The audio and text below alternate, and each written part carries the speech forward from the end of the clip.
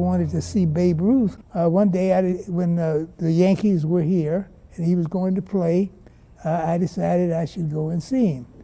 At that time, I was probably 10. I lived in the Ville. I caught the Wilson streetcar. In one little seat, there was a little boy who had come up from South St. Louis, a white boy.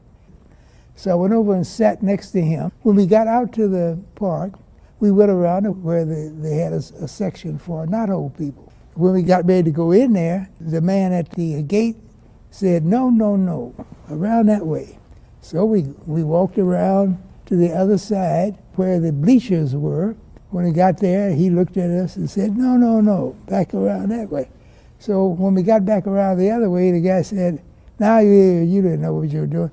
And he reached down and got the little white boy, pulled him in, and told me to go around to the other side.